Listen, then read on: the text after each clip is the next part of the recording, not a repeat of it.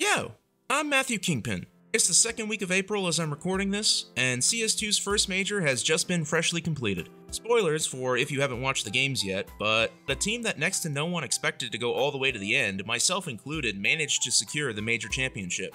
Navi, much to the surprise of pretty much everyone, defied the dismissal of the Pick'ems and secured their spot at the top. Regardless of what you think about the top-heavy major bracket, what you think about Natisvincere itself, or of its current roster, Aleksi and the boys managed to win it all. Speaking of Aleksi, I wanted to base this video on the Finnish Fiend and his international squad specifically, because I personally found a lot of resonance with the idea of what that lineup represents the most to me. The ability of a true champion to persevere through multiple years of failure and hardship, and to keep moving forward when next to no one believes in you.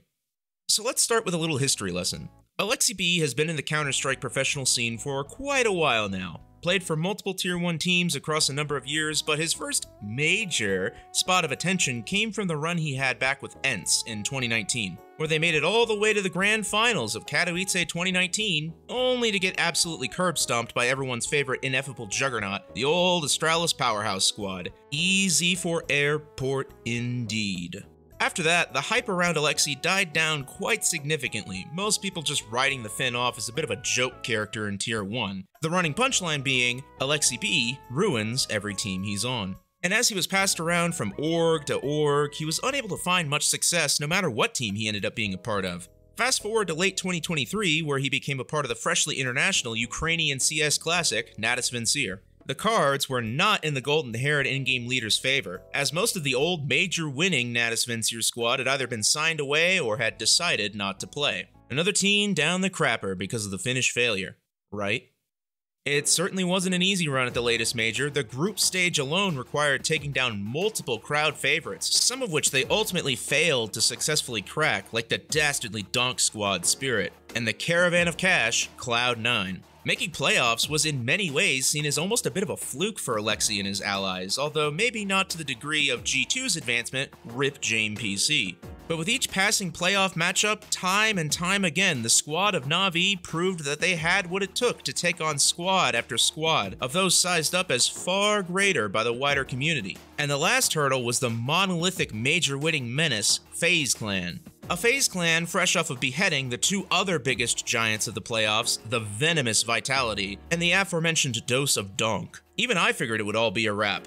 Another boring blowout of a grand final, another absolute wash of a conclusion to a major in line with Rio 2023 and Paris 2023's unapologetically uninteresting showings.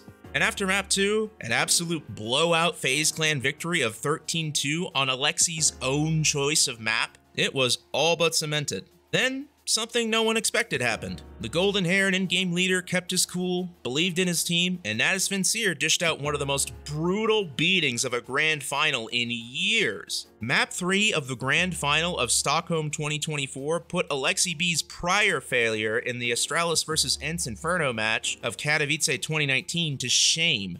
FaZe, the #1 team in the world, were utterly defeated, and Aleksib and his fellow teammates were standing victorious, to the surprise of that very world. What is the point of me telling you all this? Why go into detail about the guy and make such a long diatribe out of his story? Well, something that really resonates with me in particular about the journey of the Finnish underdog is that it superbly exemplifies the kind of dedication and self-assuredness that it takes to truly come into your own and become the best possible version of yourself that you can be. Dedication is about going above and beyond, giving 100% of what you have to give every day, and making sure that you never become complacent in your process of growing and improving. Because in life, and especially in CS2, if you aren't moving forward, you're getting left in the dust too by everyone else. I touched on this in another video, but in order to truly grow, you have to be able to recognize and accept when what you are doing isn't working. You can't think you're perfect where you're at. You have to be humble and always willing to try new things and learn, because the game of life and of Counter-Strike is a cutthroat ordeal. And throughout this process of experimenting and improving, you have to be immovably sure of yourself, even when at times the entire world is trying to tell you that you'll never achieve what you're shooting for. Allowing toxic people to influence you, specifically when all they want is to see your downfall, is an unfailing strategy to never actually achieving anything meaningful. When it comes down to the wire and you're put to the ultimate test of whether or not you'll end up being something special, oftentimes, no one will believe in you. No one believed in Aleksib. No one, except his team. Then what do you really feel? Screw Aleksib haters. Every single time you go into IGL TV, Aleksib is the problem, Aleksib is losing the game. No, it doesn't happen like that. The team is responsible for the losses and the wins. It's not just the in-game leader. Of course, he might piece the puzzle more than the usual player, but it's still a player. He's part of the team. He's not the team. So if we lose, that's our fault. I must confess, the last point I made is slightly untrue.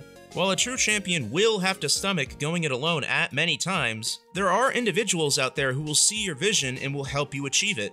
Granted, these individuals are few and far between, but they do exist. For Aleksi, those turned out to be his teammates, and that is sincere. Be humble enough, kind enough, and persevere long enough, and eventually someone will come along who wants to help you succeed. And the story of how you came to succeed will far outlive the tales of your failures.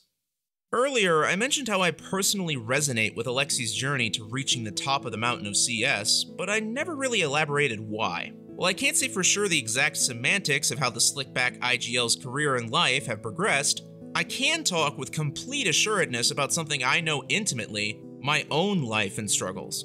A lot of the time, it feels like no matter what I try, I can't get anything going, I can't get any traction. I've failed at multiple creative endeavors throughout my life, tried things that ultimately I didn't have the aptitude to see through, whether that be academically, socially, or otherwise. But regardless, I continued to persevere, not content with giving up completely and resigning myself to mediocrity. I didn't expect anything to come out of this, or anyone to ever resonate with my creations and believe in me. I planned on making these videos just for the pure joy of doing it. Whether or not the views came was just a side objective. I kept persevering simply because I wanted to. I want to be nothing less than that true champion, someone like Aleksi who didn't allow the lack of faith others had in him to stop him from keeping trying, who kept going despite experiencing failure after failure, who eventually did defy everyone's expectations and became the champion he was meant to be. And for the first time in a long time, with this channel, the support I've garnered, the views I've been getting, and the subscribers I've been gaining, I'm starting to get the feeling that maybe, just maybe, I can reach the top of my own mountain. That's about everything I have to say for this production. I know I might have gotten a little sappy towards the end there, but it did genuinely mean a lot to see someone that no one believed in defy expectations in the most spectacular way possible. I know what it's like to not be believed in, to be ridiculed and ignored. Hell, even I didn't think Aleksi was gonna win. I had Navi not even advancing to the playoffs on my pick'ems, but he kept going regardless. And that's what I hope you can glean from this video too. That you too can keep going regardless of whatever life throws at you, if you persevere and have the character of a true champion. As always, please give me any and all feedback you have on this video and any others I have made. It is all read and appreciated deeply. Burn your dread, go into the future, and I'll meet you there. Do they overextend again? They might.